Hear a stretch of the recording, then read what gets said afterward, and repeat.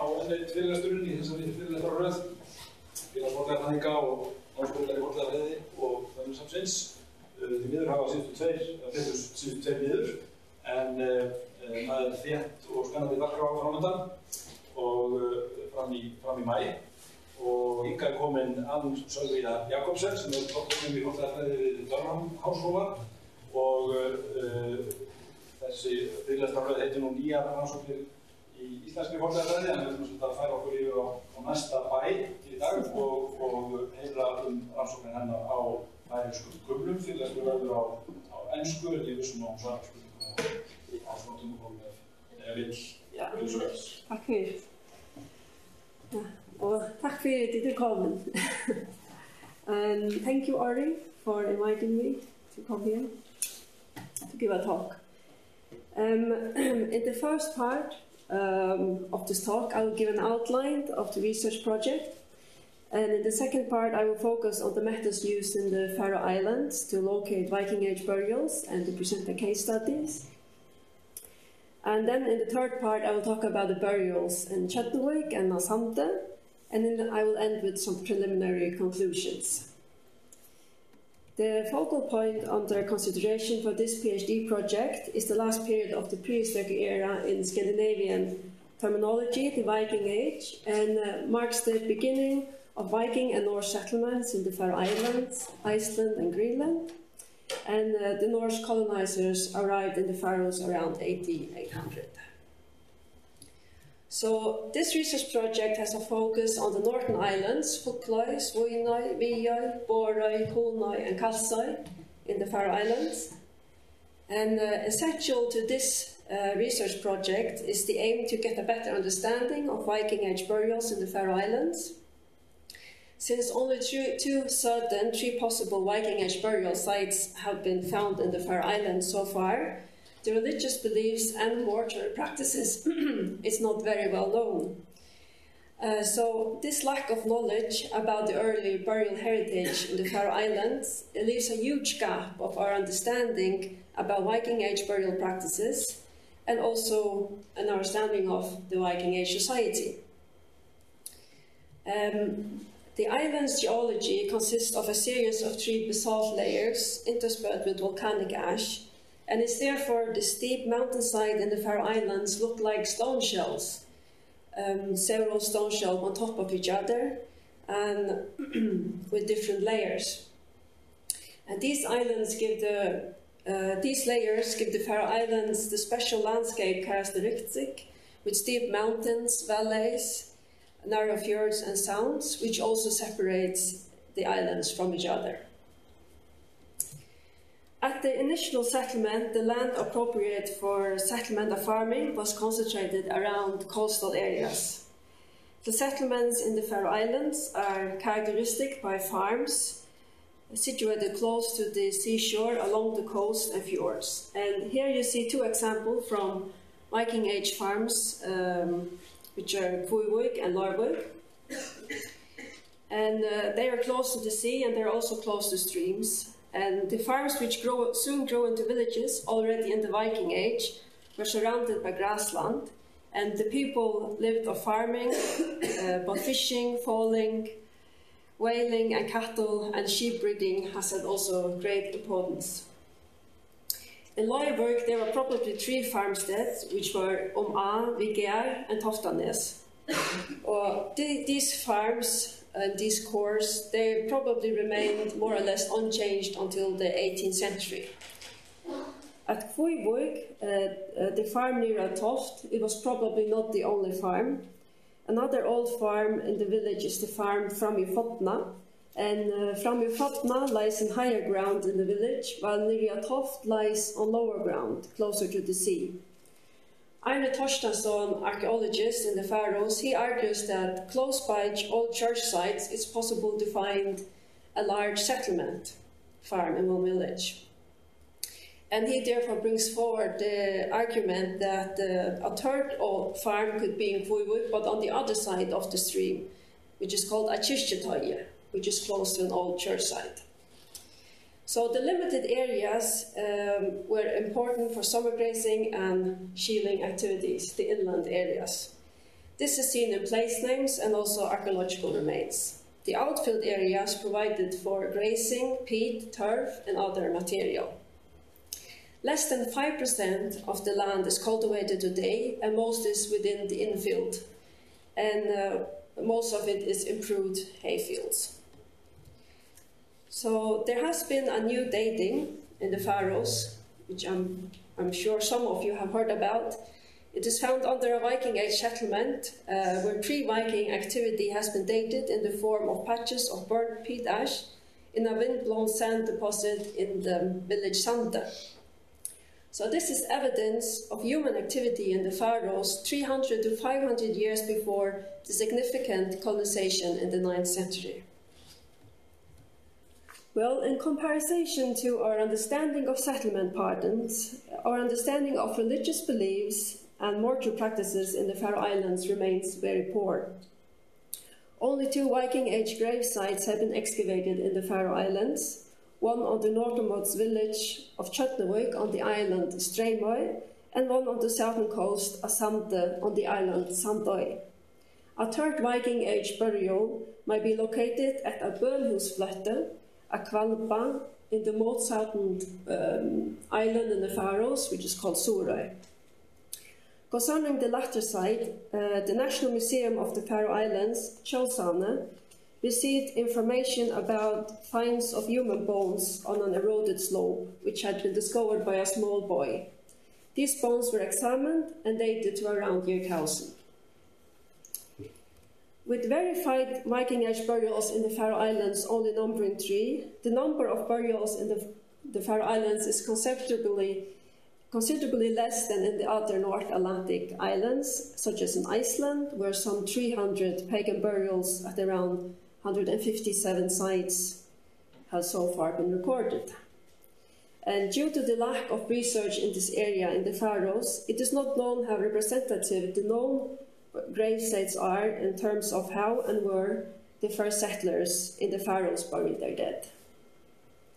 So my PhD research, which started in March 2015, is aimed at filling in this missing gap of knowledge. So in the next part, I will focus on the methods used for locating burials in the Faroes, and also I will present a case study from the island Fugloy. During this project, I have used different approaches and methods to fill in this gap of missing knowledge on the location of Viking Age burials. In the first stages of my research, I conducted archival research at the National Museum in the Faroes. And this was due to review the archives for data that would be useful for me to direct my initial survey work.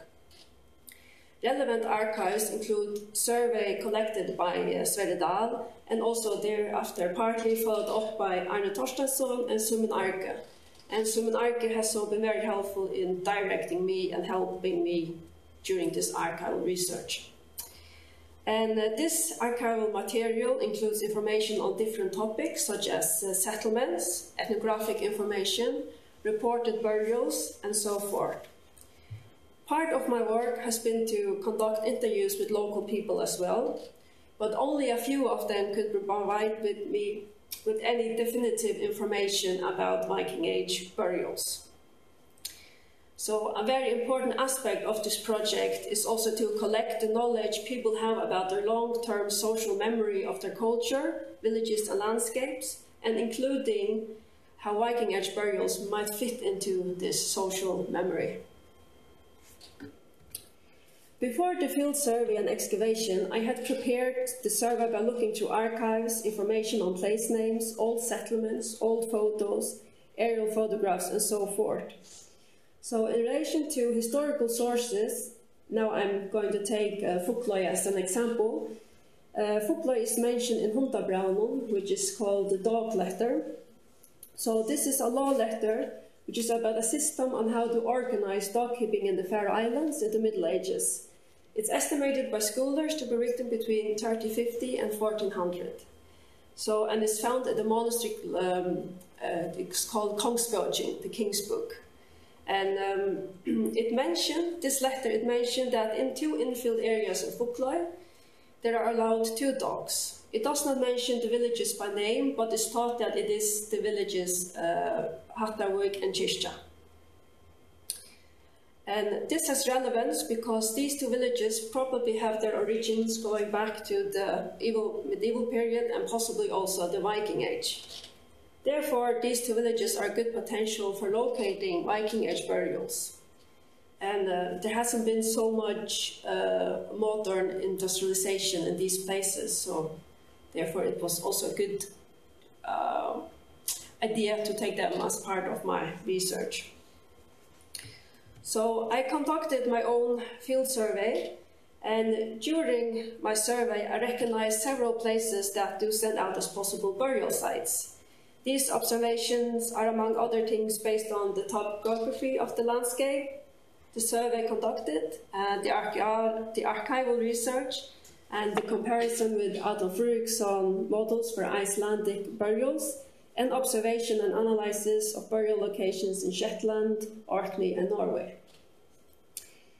So since Adolf models was also one of the things that I considered when I was conducting the field survey, I will mention it here.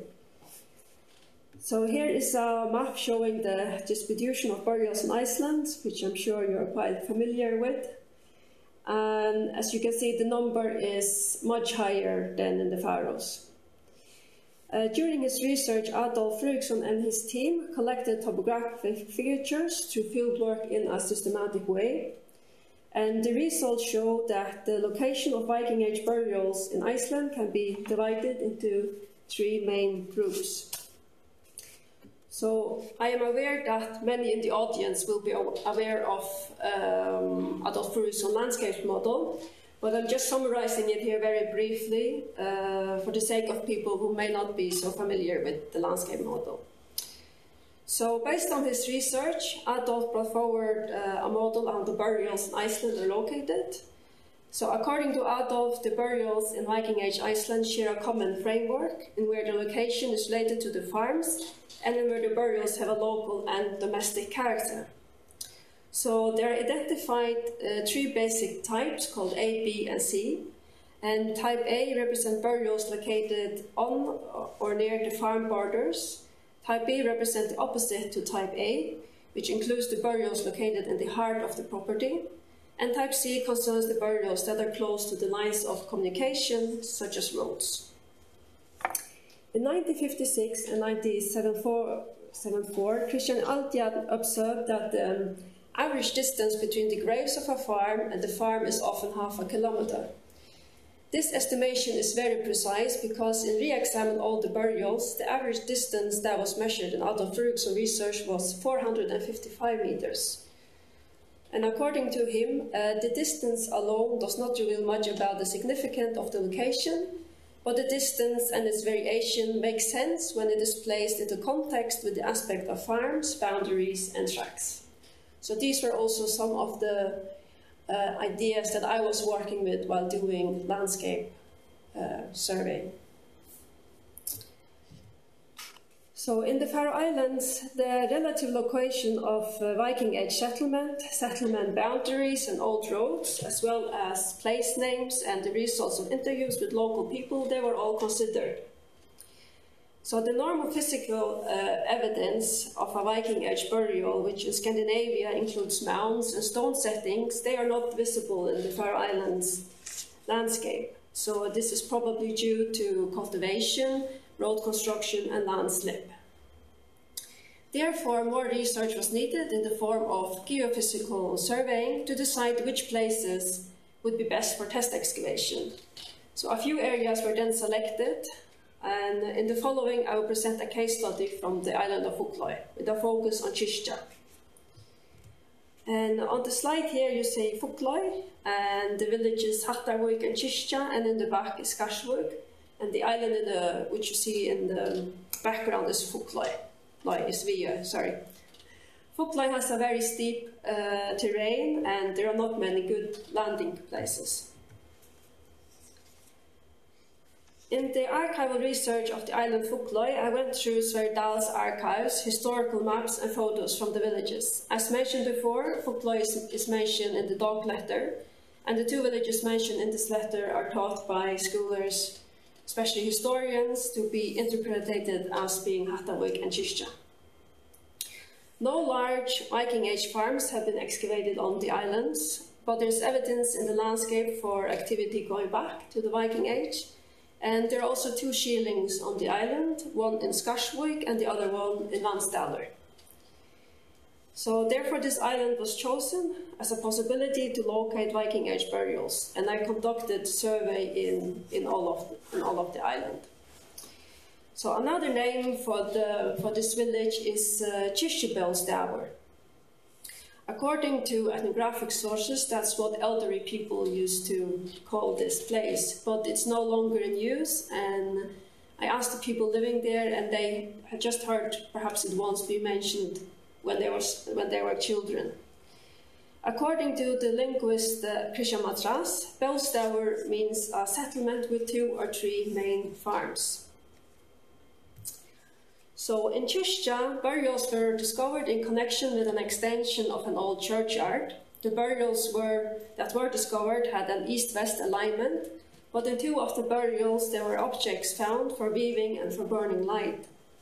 In the village Kyrkja, there's also a place where people meet, which is called Avechinon. And according to legend told by the villagers, it's used to be a burial ground for the Black Death.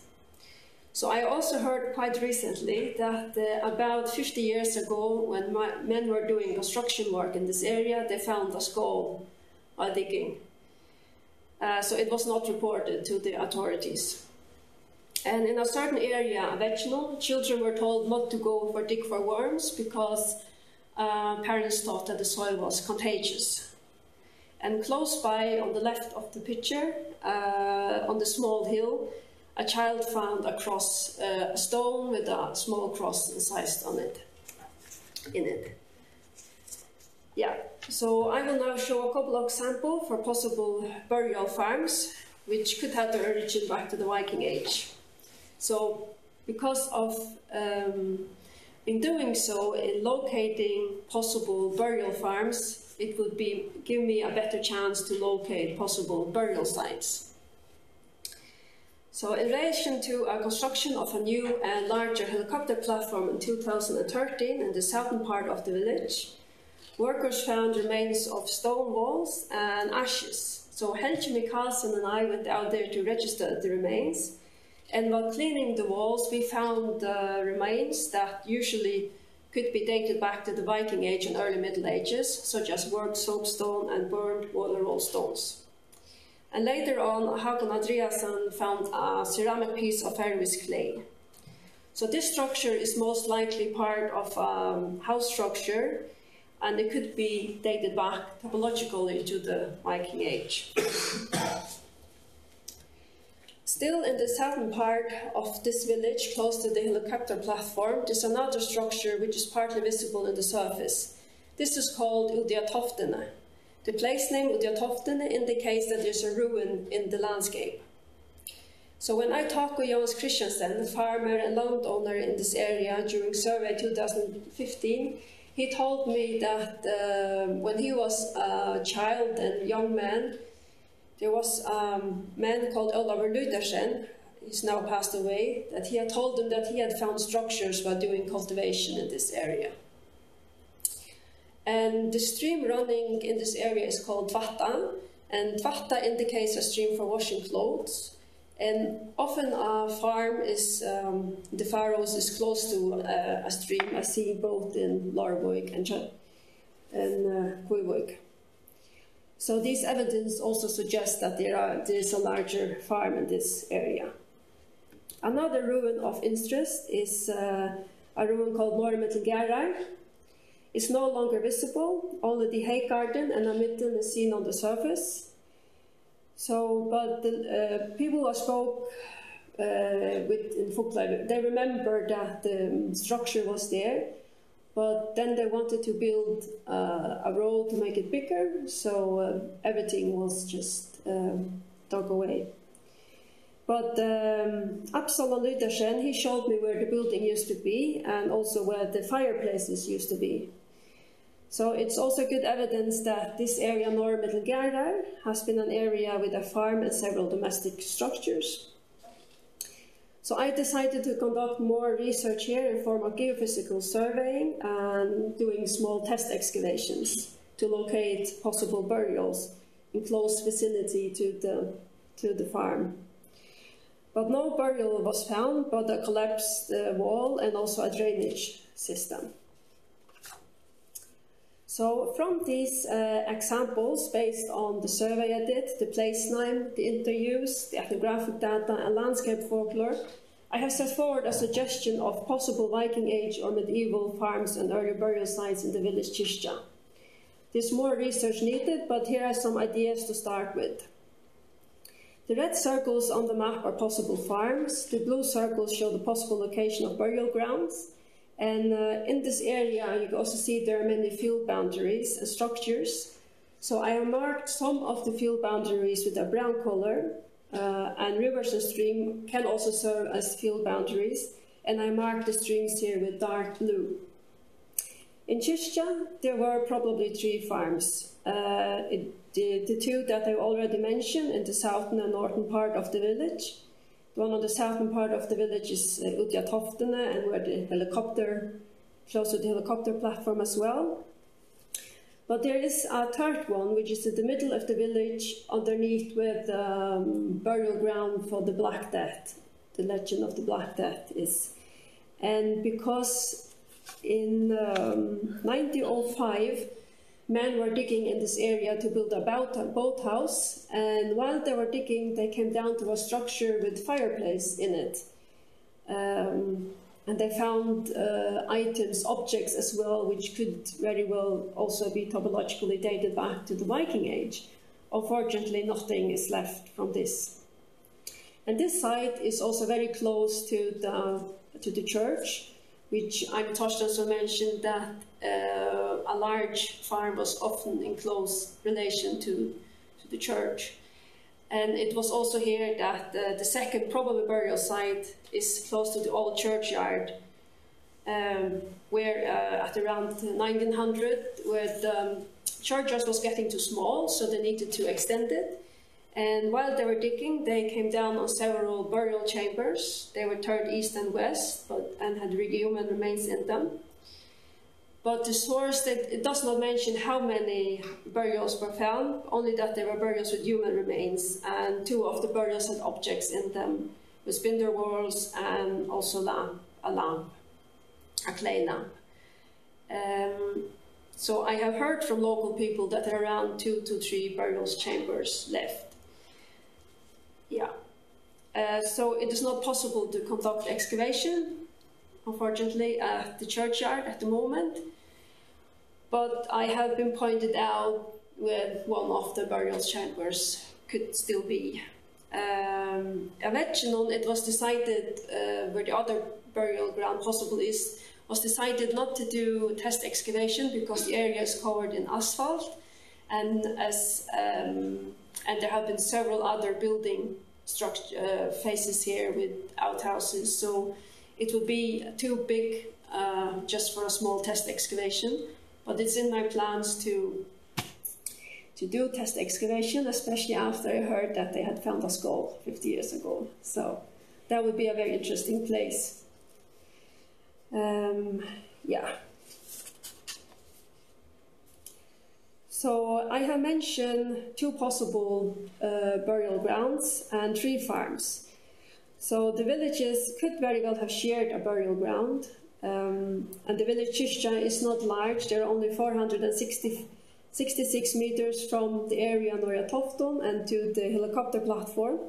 And between the farms, there are approximately 200 meters.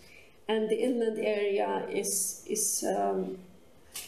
very little, so they used all they could for cultivation, and it's just for 100 years ago they started to extend the outfield areas. So the burials must have been close to, not too far away from the farms. So even if the burials are not as visible in the Faroese landscapes as the settlements, they are highly significant.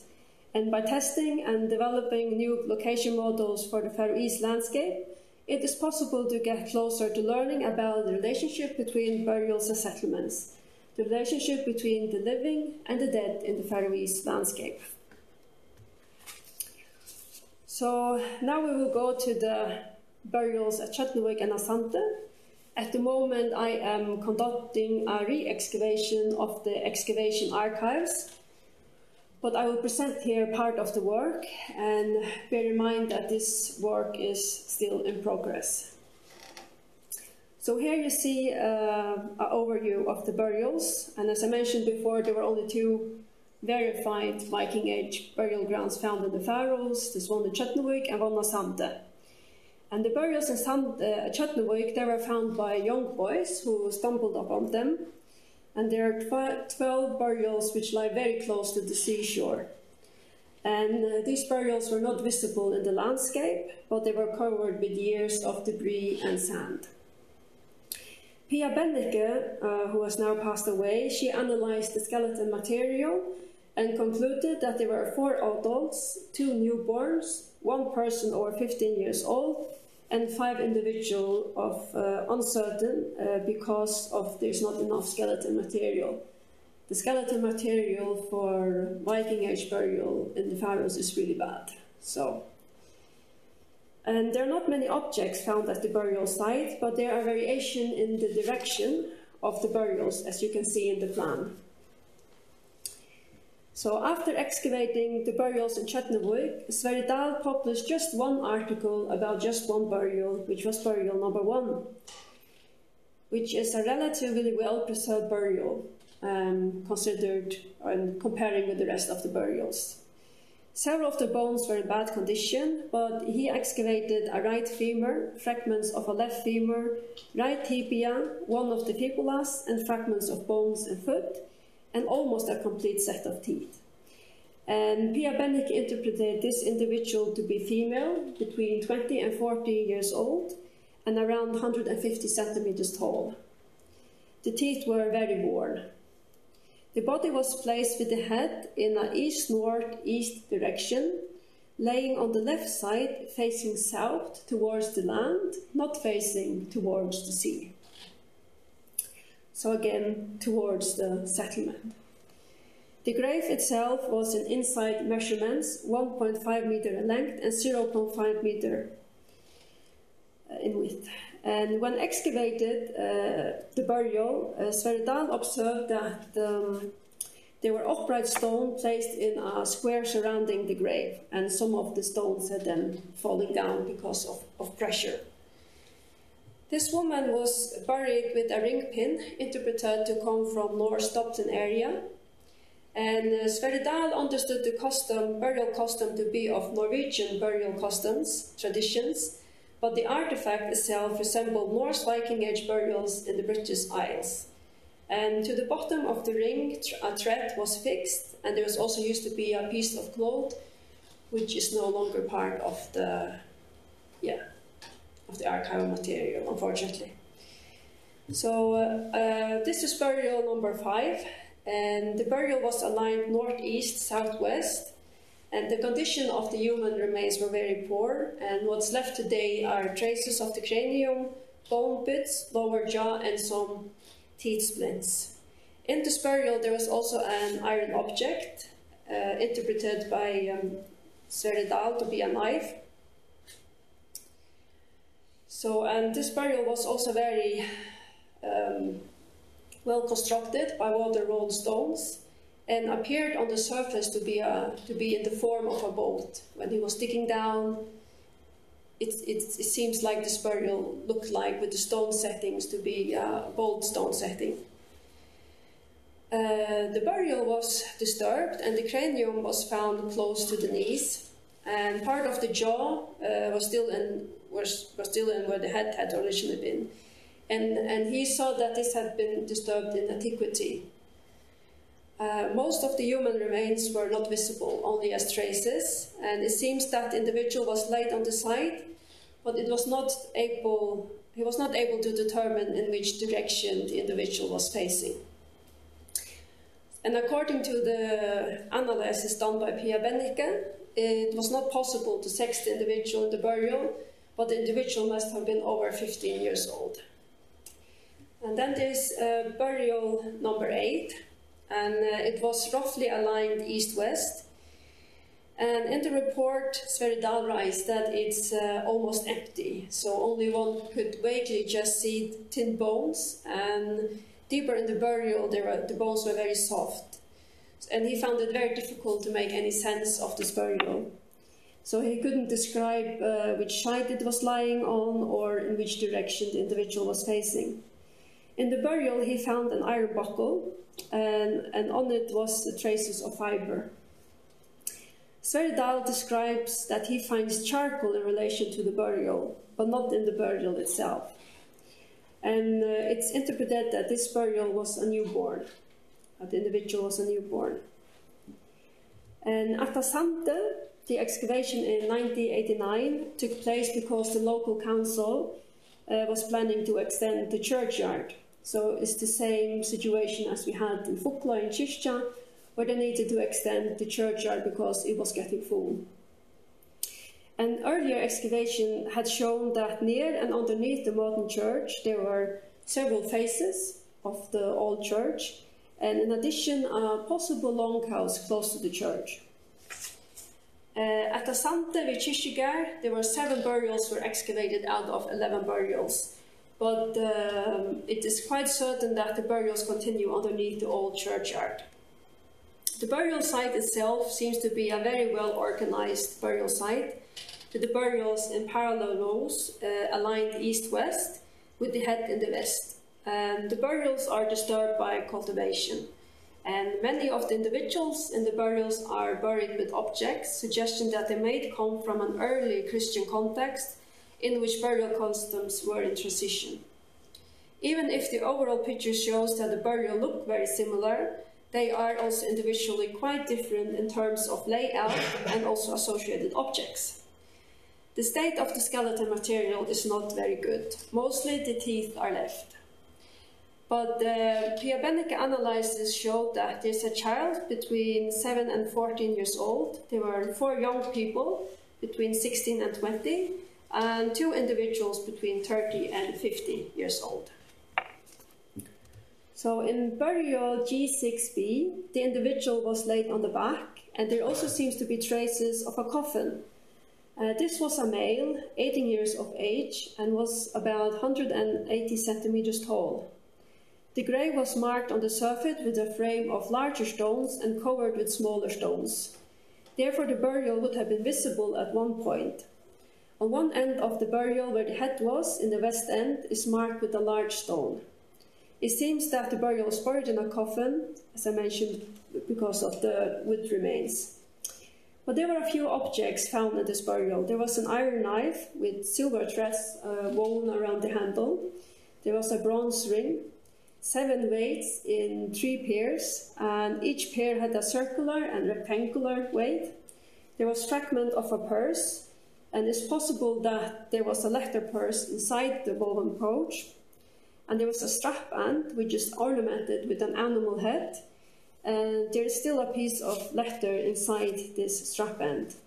There's a bronze fragment, and the bronze fragment is decorated with interlaced motif, which could be Irish in origin. So there's also silver fragments, which are probably hacked silver. In burial K5A, the individual was a female, estimated to be 20 years old. A stone setting is around the burial, and several of these stones were placed on edge, and a larger stone was set at each end of the burial. So, and here Nils Harshman and Sverre Dahl, they found iron knife with silver windings around the shaft, and beads, 2 of amber, 2 of glass. Third amber was destroyed. Amber bead was destroyed. So there's also fragments of a bone comb with the bronze rivets, and there's a silver coin, and this silver coin had been chipped. It's an Arabic Kufi coin, which may have been deposited in the burial sometime between 850 and 900. This individual in burial K5D is probably female, under 20 years old, and it's similar to K5A in construction with a stone setting around the burial. The objects found was an iron knife, a silver ring, finger ring, and there was also beads. 3 were made of bone and 1 small blue glass bead, and 2 amber beads were dissolved in the sand. So I will now continue to discuss verified, probably and possible burial sites in the Faroe Islands during the Viking Age. Here you see a map which shows the location of the burials mentioned. The burials which have been verified archaeologically are Tjørnuvik, Asante and Hvalba, and the other burials on the map are probably burial locations which are Kirkja, Svína, and possible is Giljanes and Hov. In total, 7 burial sites. Probably burial sites have been found in Svína in the summer of 1898, and in Kirkja around 1900. And in Svína, this was when men, they were leveling the ground for a hay storage facility, and during their work they discovered a burial, which description suits very well to be a Viking Age burial.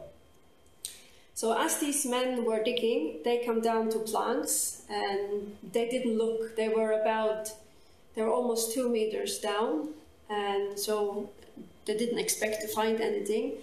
So they just hacked their way through these planks. But when they lifted them, they saw it was a boat which was turned upside down with its keel in the air.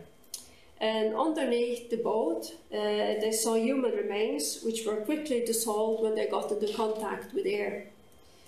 The burial was aligned north-south. Unfortunately, it has not been possible to examine this area further because a storage house is where the burial used to be, and the road around the storage house is covered in asphalt. It's part of my landscape analysis, though. So as mentioned above in Kirkja, there were these burials that were discovered in relation to an old extension of an old churchyard. Even though they had turned like east-west, like those Asante, there were burials, 2 of the burials that had objects in them. And it suggests a Viking Age stage for possible very early Christian burials, the second one and the one in Svína, one more of a more non-Christian burial. So the lack of burials have been observed in previous articles, both by Sverre Dahl and Sumin Arke and Nils Hartmann. But even though there are this lack of burials, there is no lack of mounds associated with place names and folklore, linking burials with mounds. Sverre Dahl mentioned that in the past, people have tried to excavate these mounds, but with no great luck in locating any burials in the mounds. Even though he thinks there are 2 mounds which could be possibly burial grounds. And these are Haubrumsgröv in Hove and Suðuroy, and Øttisheggur in Giljanes in Vágur.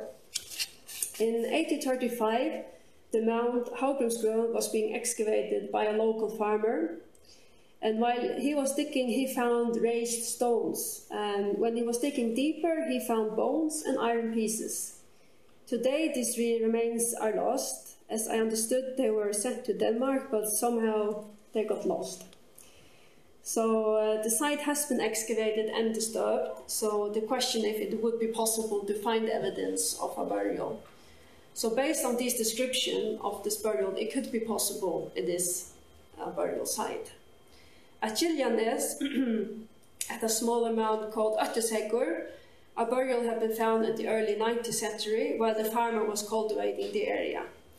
Together with the burial, some objects were found, and also remains, bones, but it is not described more in detail, and today these remains are lost. I conducted geophysics in this area, but the result was very difficult to determine if there were any other burials.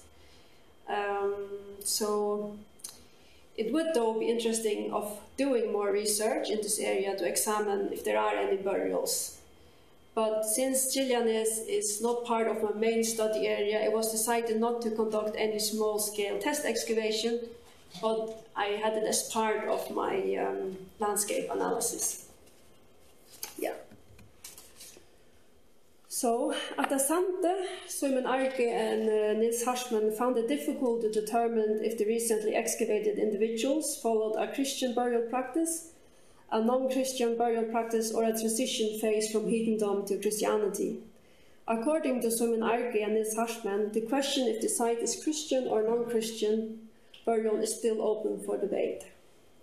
Stefan Stohman Hansen points out that almost no classical Viking Age burials have been found in the Faroe Islands. He claims that since almost no non-Christian burials have been found, he suggests that the Faroes in the Viking Age were part of a Christian or partly Christianized Hiberno-Scandinavian world. Stefan Stohman Hansen suggests that the answer in finding these burials may be in the early church sites. On the other hand, Louis Zachariasen has written that many of the Faroe Islands' culture heritage is lost due to cultivation and building construction on the same place from one generation and to the next. And he also points forward that the possibility that people living in the past probably did not pay too much attention to the architecture and the objects which they found during cultivation and building construction. This was just because these did not have any work-related function or value, and they were just thrown away. And since Viking Age burials are very difficult to observe in the Faroese soil, they're almost just the teeth that are visible, it might also be difficult for people to notice if they had been digging a burial.